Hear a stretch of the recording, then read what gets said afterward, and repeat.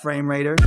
Now we're moving on to general homebrew games, which are basically original projects designed first and foremost to be played on PSP, not based on a pre-existing game, or at least if so, only by concept. Something I had a number of comments about in the first part of this video, there's a PSP Counter-Strike clone running on the Quake engine that I didn't check out. This was actually on my list of downloads, but unfortunately after looking I couldn't find a copy. I did find one link that requires a password, but that's the best I could do. Thankfully, however, we will be looking at a 2D Counter-Strike homebrew game in this video. While we're reflecting back on PSP homebrew ports, there were a few games that didn't run very well, like Duke Nukem 3D or Quake 2 in this case. Thankfully, there is a perfect solution to these games: PlayStation 1 e-boots. Yes, if you have the original PlayStation 1 games, you can quite easily convert the discs over to PSP e-boots to play on the go, free from any of the technical limitations that the respectable but underwhelming homebrew ports did. You'll have no issues playing Duke Nukem 3D via Total Meltdown, or Quake 2 via, well, Quake 2. Sure, they're not exactly the same, but they'll give you a more streamlined experience. Plus, you can configure the controls, and even use a PlayStation 3 controller if you're using a PSP Go. So, one last game here for ports. Doing this one last because it's kinda half port, half homebrew. Sonic Robo Blast 2. So I had actually found out about this one pretty late and had to come back to record this bit. I've heard about this homebrew game before on PC, but I had no idea it was brought over to the PSP. Sadly enough, I couldn't get it to work. So why am I bringing it up? Because it seems this is still a very popular homebrew, only not for PSP, but on PSP. What do I mean? Well, the PSP eBoot is often used in conjunction with the PSP emulator for Android now, where it supposedly works just fine. Pretty strange, right? Download the PSP homebrew port of the game to play it on a PSP emulator on Android, but not on PSP because it doesn't work there anymore. At the very least, I was unable to get it to work. Maybe it just doesn't work with the PSP Go for some reason. No idea. Alright, back to the dedicated PSP homebrew. PSP Connect 4, a 3D game of Connect 4. If you know the concept, you know the execution. Mario Boat. You guide Mario through a river, on a boat. That's really all this is. Rockbot. As far as I know, this is an original take at a Mega Man game, and feels pretty faithful to the original NES titles, but that's just me speaking as someone who isn't too familiar with them. Battlegrounds III. Now this is a pretty interesting one. You're put into a big, all things considered battle arena as a big old tank. Eliminate other tanks. More fun than I was expecting, though unfortunately my game ended with a crash. The Newton War. Here's a puzzle game where you have to attract certain objects, avoid others, collect and bring them to certain locations. Has some kind of weird magnetic effect. In time I'm sure you could get used to the formula here, but off the get-go I wasn't 100% on what I'm supposed to do. Kurok. Another original Quake mod. Well, as original as a Turok clone can be. Gonna kick these guys off my island. Yeah, so this is pretty awesome. You get a whole mini-campaign to play through as Kurok, Turok's long-lost brother or something like that. You've gotta be freaking kidding me. Dinosaurs on my island? Alright, Kurok, alright. The game essentially turns into GoldenEye, so that's something. Hey now, should I really be going in here? Nibbler, the arcade classic reimagined in a new style with much more forgiving gameplay. idaft. In the mid-2000s, there was a lot of stuff dedicated to Daft Punk's Harder, Better, Faster, Stronger. Basically, you just play along and recreate the familiar tune. This is pretty cool, even if the entirety of the song isn't here, so there's only so much you can do. Most of it is, though, so that's cool. No Bugs Allowed. Certainly one of the most ambitious PSP Quake mods. It's an old-school FPS where you've got just one enemy, the bugs. Kill them to finish a wave, then use your granted credits to buy more weapons. See how long you can last. Controls are perfect, and it's a lot of fun. CSPSP Counter-Strike in 2D. Think Hotline Miami, but tactical. It also entirely looks the part, unlike the 3D Counter-Strike on PSP, which honestly does not look so hot to me. Granted, I haven't played it, but I did play Counter-Strike in 2D, and I had lots of fun with this. Spaceball. Well, this is impressive. A fully fledged 3D golf game for the PSP. Oh, unfortunately, it just seems to be one level. That's a shame, because it works so well. Metroid Escape Mission. Like with the earlier Mega Man game, this is an original take on a Metroid game. It's very linear and not very exciting if I'm being honest, but hey, it's an effort. Pokemon Gray. I'm not sure why you'd pick this up over emulating the original games, but yeah, here's this. It's a Pokemon clone that just kept popping up as I looked for PSP Homebrew. Not sure why. I guess it's fine for what it is. Slender PSP. Well, there's some heart put into this. However, once you've seen the Slender Man himself, all the horror is gone. Yeah, this is just goofy. He's also fairly inconsistent with the level design. He gets stuck on a lot of things. The gameplay is sorta there if you like that kind of thing. Also, if you like hearing someone slam into a single piano note over and over, then this is the game for you. Breakout. Man, if this doesn't scream mid-2000s homebrew, I don't know what does. CARROPX. Remember these cursed handheld games with the weird plastic mold that stuck out in front of it? Seriously, what's the story behind that design? Anyhow, if you had one of those, you knew the only game on it worth a damn was the one with the cars. And here it is, the one with the cars.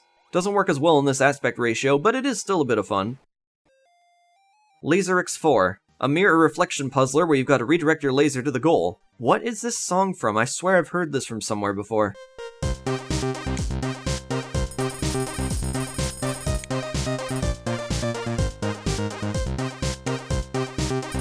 Xonergy. It's a runner game. You play as a running white sphere with 2 race car feet. Don't get hit. Don't do it now, or you'll hear Minecraft Steve's pain sound. Las Aventuras de Santa Claus. I want to wish you a Merry Christmas from the bottom of my heart. So take these presents as I shove them into your chimneys. Just make sure to avoid the Grinch, I think? Worm Warrior. You're some military bro killing off poor defenseless worms. He also has an incredibly limited vocabulary since he just repeats the same 2 phrases over and over. That was left-handed. That was left-handed. Keep him coming. That was left-handed. Keep him coming. That was left-handed. That was left-handed. I'm convinced at this point that the military bro is in fact left-handed. Runaway Car. A pretty cheap runner game except you're a car. Kinda funny how it's just a 3D model that shifts from left to right perspective at your command. Collect coins and dodge obstacles. gSquare. Another one I played quite a bit back when. You press L and R to shift angles, applying gravity to your square which you must make from point A to point B, with lots of hazards around the way. Collect gold to increase your time. Space Golf. Remember Space Ball from a few moments ago? Well, here's Space Golf. It's the same game with different graphics, and what do you know? More than one level. I have no idea what came first, the ball or the golf, but Space Golf is the only one worth downloading. Winnie the Pooh. I have no idea what I'm doing. Marble Orchestra Sensation. Starting off with a very wonky, unskippable camera panning cutscene, we're definitely destined for greatness in this one. This controls so poorly and slippery that not only do I have no clue what I'm doing, but I can't even begin to figure out how to do it. Also has a dang enthusiastic text box narrator guy. Let's try a different level. What a piece of... Yep. Mobile Assault. Pretty impressive graphics. It's basically a Desert Strike clone from what I gather. Protect and Destroy. There's a list of commands you can undergo as well, such as airstrikes from your base. Cool game if you're into that sort of thing.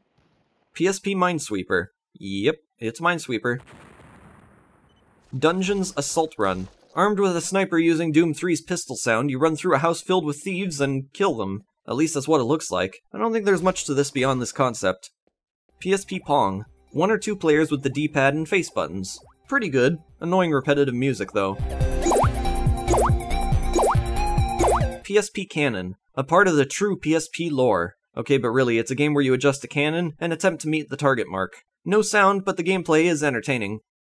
Left for Quake. Confusing on first starting, you're just kind of thrown in there. Nonetheless, once you understand the mechanics, it's a very interesting, kind of terrifying Quake mod made to play like Left 4 Dead. I don't know where this is. It's probably low-key intending to replicate the hospital from the first game. It plays fairly well, and yes, those zombies sneak up on you, which is quite terrifying. Laser Survivor PSP. A simple game where you collect stars and dodge incoming lasers. Nothing more to it than that. See how long you can last in the multiple skill levels. Would be better if it had sound.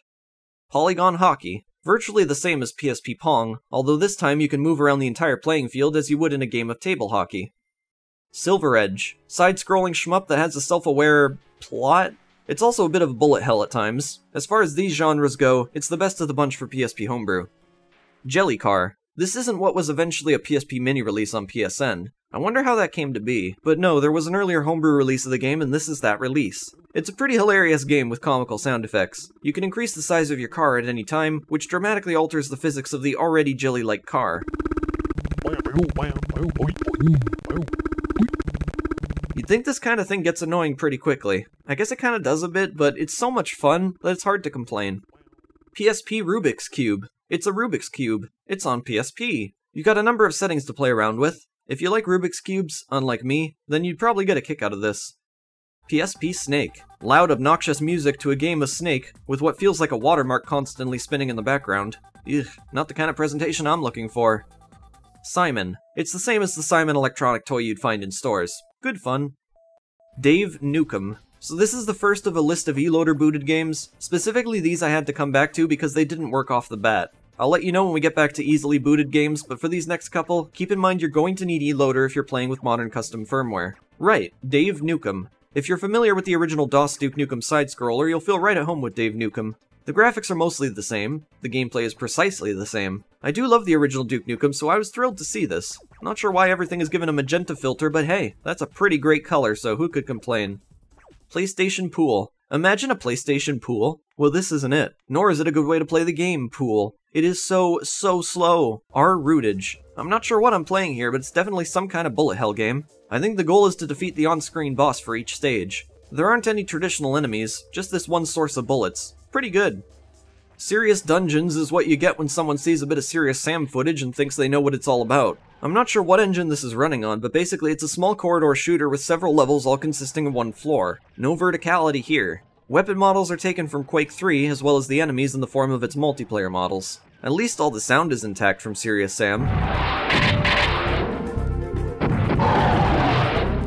And they properly converted over the textures, but I doubt the creator was all too familiar with Serious Sam because even the basic principles of the game, like what are meant to be door textures or just wall decoration, aren't associated properly. Also, the music is just very short loops of music from the game, improperly applied to the levels they say they are associated to, which they very obviously are not.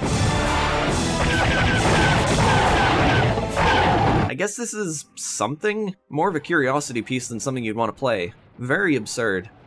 Squares. Collect the squares that aren't red. As you do, more squares will pop up. A special power-up lets you eliminate the red squares like in Pac-Man, clearing the playing space. A strangely enjoyable game. Super Mario War. This is kind of half port, half homebrew. It started out as a homebrew title for the original Xbox to my knowledge, which you probably know this from since it was quite popular there. You're thrown into a small Mario arena where you gotta stomp the opposition to win. Well, that's the last of eLoader. Forthcoming, the rest of the games I'll mention here you shouldn't need any special software to run.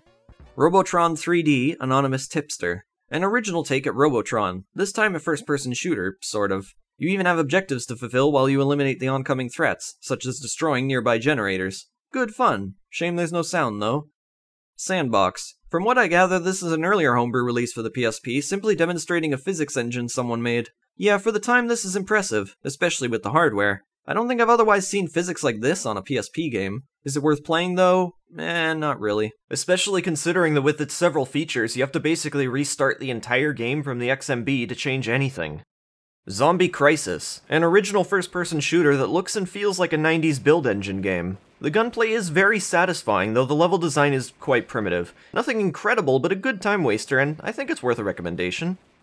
There are a lot of PSP homebrew games by a company called Retro Guru. While these games are available on multiple platforms, I wouldn't go as far as to call them ports, since it appears as if a lot of them were brought over to the PSP around the same time they had been released. Let's just consider these homebrew games, as that's what they really are regardless. Squirks 2 and 4. Squirks was originally a 1996 platforming puzzler that was remade in 2010. The remake has 3 sequels. I played 2 and 4. These seem to act somewhat like rage games, where a lot of the gameplay is focused on trial and error. That said, it's by no means as hard as something like Cat Mario, far from it. But it plays a number of tricks that are likely to get you on first try.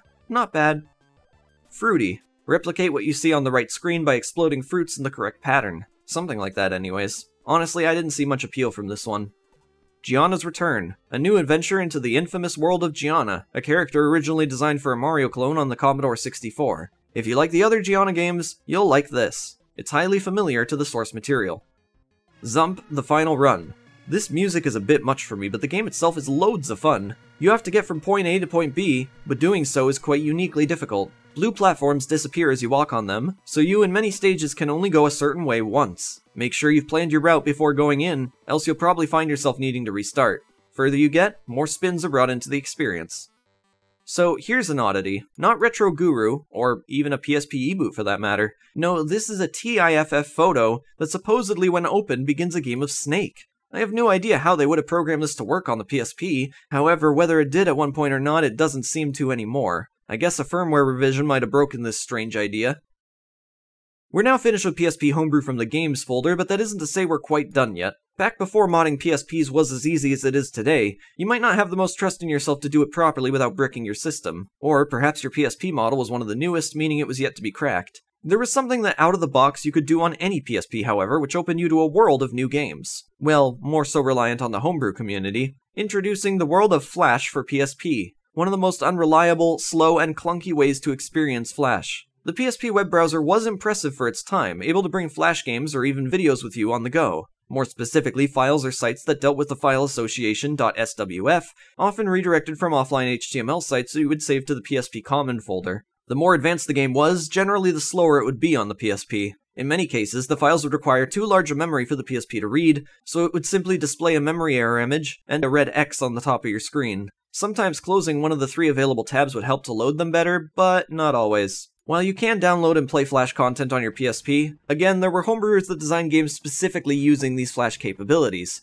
Quite often, these were based on gimmicks or operating systems that were by no means anything remotely similar to what they were trying to represent. Hell, even for the games they optimized to be played on PSP, didn't play anywhere near full speed, but at least it was something you could do for free at the time. Nintendo DSP. This one gives the PSP a Nintendo DS interface, kind of. It definitely has more to offer than the original DS interface. Internet browsing, paint, a freaking periodic table. Oh my goodness, it's been a minute since I've seen eBuddy. You remember that thing? I used to use it all the time in my PSP browser back then. Wow, that's a flashback. DSP also has games like this Mario thing, and of course it runs perfectly. It also comes with some other Flash games. You know, a dentist game, a Garfield lasagna game, the kind of stuff you think of when it comes to Flash, more or less. iPSP. How about an iPhone interface? I thought this was so cool some 10 plus years ago. Now I can tell it's a very simple web page with some goofy Flash games on it. How do they run? Well, you guessed it, not well. Still, it did introduce me to a couple fun ones, like whatever this one is called. This portable game brings me back and I don't even know why. Something about this just feels so nostalgic.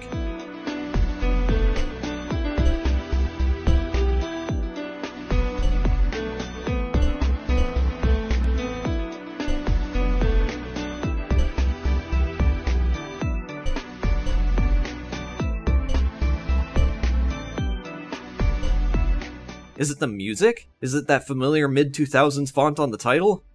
Oh man, Bowman 2! Windows Vista for PlayStation Portable. Strangely enough, the download called it PSP Windows XP, but yeah, I guess it's Windows Vista. This bundle had a lot of features, as simple as they may be. Whatever, I was mostly in it for the games. Like, kill the pop-ups. Kill the pop-ups, kill the pop-ups, kill the pop-ups, kill them all. There's a slow as heck Kaboom clone in here, which I didn't know of until today. How about this Ant Arena game? That was pretty fun. X5 Leopard. I guess to fit in with the theme of copying other operating systems, you had to have a Mac one in there. I don't think there are any games in this package, unless they're hiding somewhere. Wow, a Mac without games? It cannot be! Well, at least the idea was pretty neat. So there's a dive into the PSP's homebrew scene. There's a lot of great stuff to check out, and a lot of not so great stuff. We've taken a look at both today, so hopefully you've learned a bit about what this community had, and in some existing cases still has, to offer. Regarding others I didn't show today, even some I might have shown small glimpses of in the XMB here or there, I can't promise these will work. A lot of old PSP homebrew simply isn't capable of being played on modern firmware, even through backpedaling via programs like eLoader. There's only so much you can do, so while a lot of this is practically dead, especially considering dead mega upload links, there's still a decent amount of fun to be had in this once thriving scene. Thanks for watching, and I'll catch you frame raiders in the next video.